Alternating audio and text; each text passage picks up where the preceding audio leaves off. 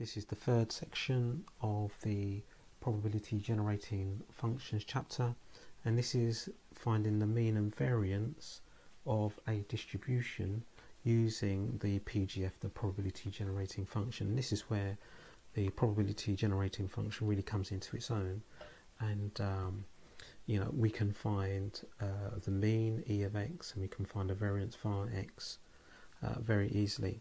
So if we look at the first statement up here, if we take our probability generating function, okay, so we start with our probability generating function, we differentiate it with respect to x, t, yeah, because every term's going to have a t in it, so we differentiate with respect to t, then we basically substitute t equal to 1, that gives us E of x, it gives us the mean. Yeah, so we take our probability generating function, we differentiate with respect to x, we substitute in 1, and we get the mean. Then if we look at the second statement here, we can use our probability generating function to find the variance. So we start with our probability generating function. What we're going to do, we need to differentiate it twice.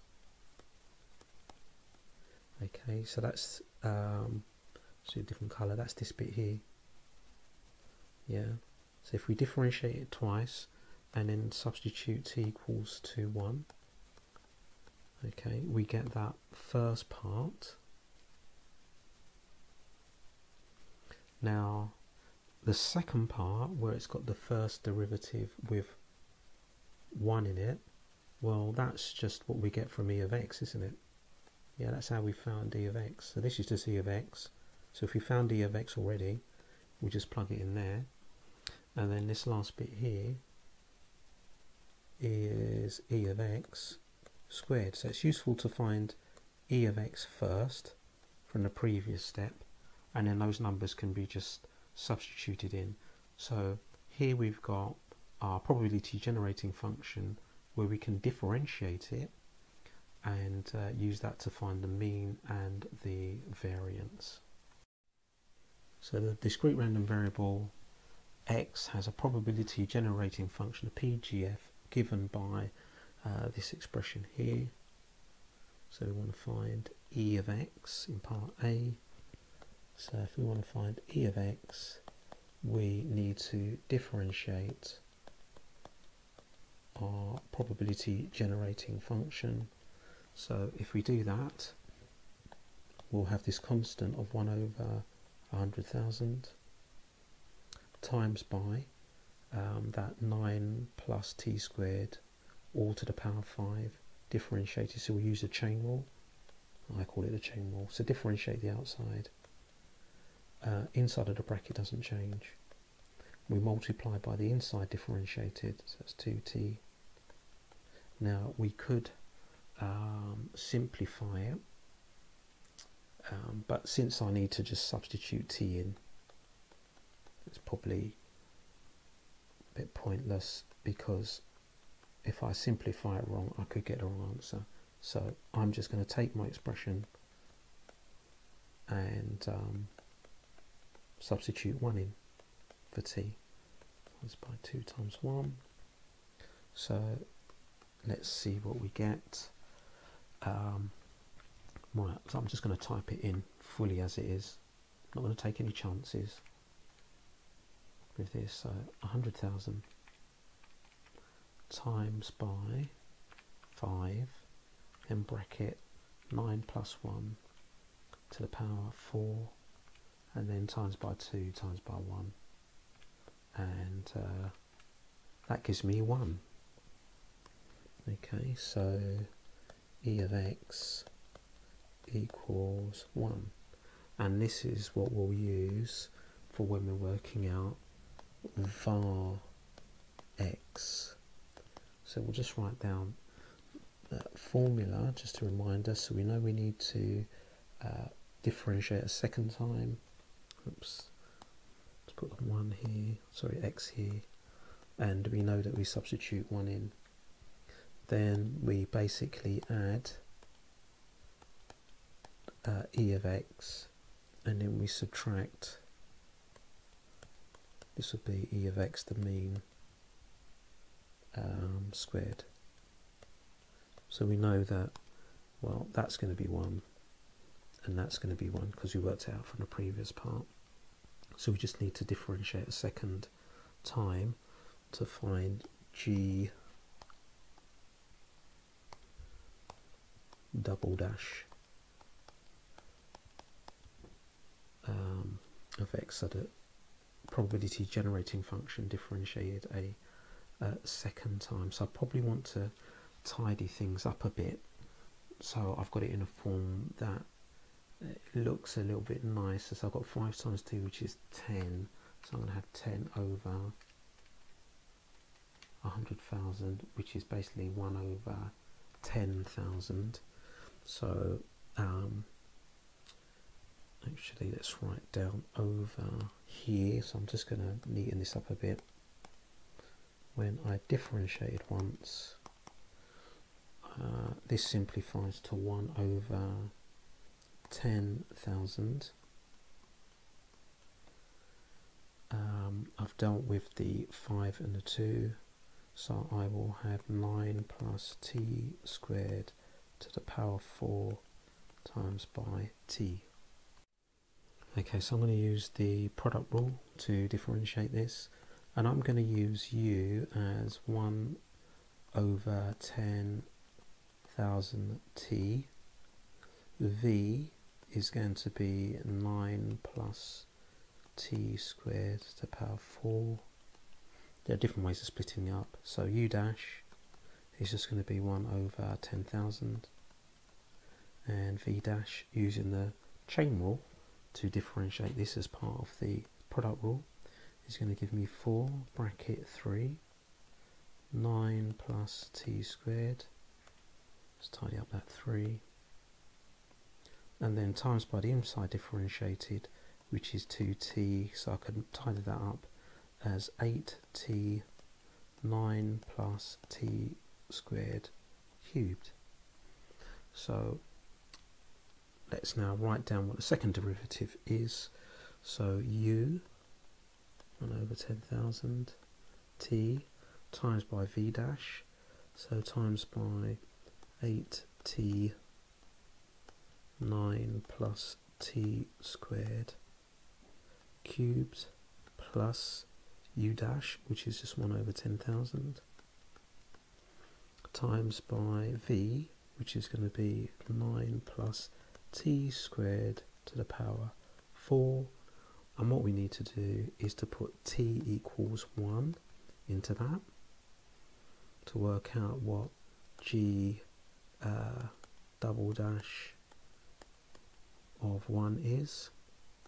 So that would be 1 over 10,000 times by 1 times by 8 times 1 times by 9 plus 1 squared cubed plus 1 over 10,000 times by 9 plus 1 squared to the power 4. So I'm not taking any chances. I could work out this in my head, but I'm going to type all of that on my calculator just to ensure I get the right result. Okay, so that works out to be 9 over 5. So var x, our variance, is going to be 9 over 5. Okay, so that's the double derivative, the second derivative of 1 at 1, plus the first derivative at 1, which is e of x, which was 1, minus the mean squared. I've just realised there should be a little dash here, just in case you were confused, minus 1 squared, so just leaving 9 over 5. So we have e of x is 1, var x is 9 over 5.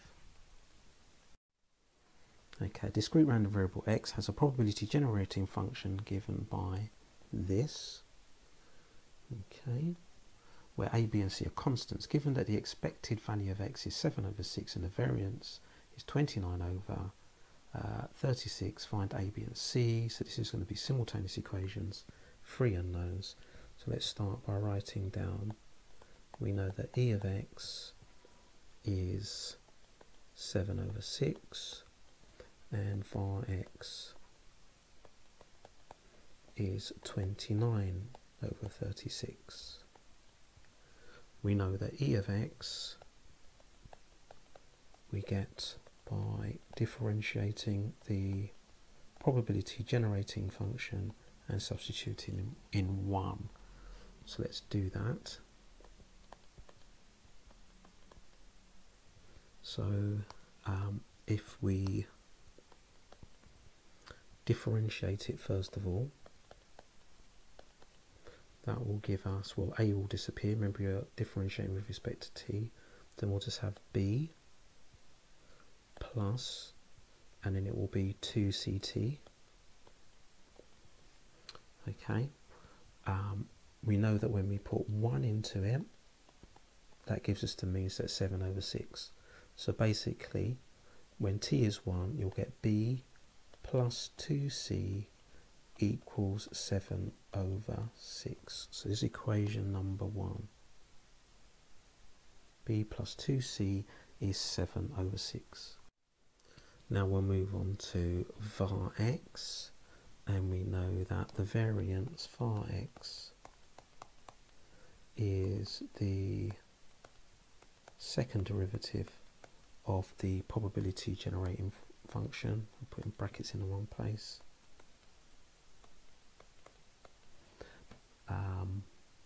I'll write it this way, plus e of x minus e of x all squared. Yeah, rather than writing like the g dash x of 1, because we know basically that's e of x. Right, let's get our formula then. So let's start by differentiating a second time. So if we take our b plus 2ct, we just end up with 2c when we differentiate a second time, like that. But that's only part of the variance. So we can't write down that that equals anything. We know the variance equals something. So putting that into the variance formula, right, so we know that we substitute 1 into that, well there's no t, so it's just 2c, then plus the mean, which was 7 over 6, and minus the mean squared, so minus 7 over 6 all squared. Okay, so we know that that is 29 over 36. Right, from there that will give us this equation, 2c minus 7 over 36, that's putting those fractions together, equals 29 over 36. So that's 2c equals 29 over 36 plus 7 over 36, which gives us 36 over 36, which is 1, which means that c equals a half. Yep, so here's our second equation. Now what we can do is we can substitute that back into the first equation to work out what b is. So sub into this b plus 2c equals 7 over 6. So we're substituting c equals a half into this. So we'll have b plus 2 times a half equals 7 over 6. So that means that b plus 1 is 7 over 6. So this will give us b equals 7 over 6 minus 1, which is 1 over 6. Right, so we've got our second value. Now how are we going to get our third value? Well, we should remember that when we take our probability generating function and we put 1 into it, we get 1. So that's what we're going to do. We'll take our original probability generating function, which is a plus bt plus ct squared. We'll substitute t equals 1 into that, and we know that's going to give us 1. So that would be a plus b times 1, which is b, and then c times 1 squared, which is just c, equals 1. So this is going to be an equation that we use to work out what a is.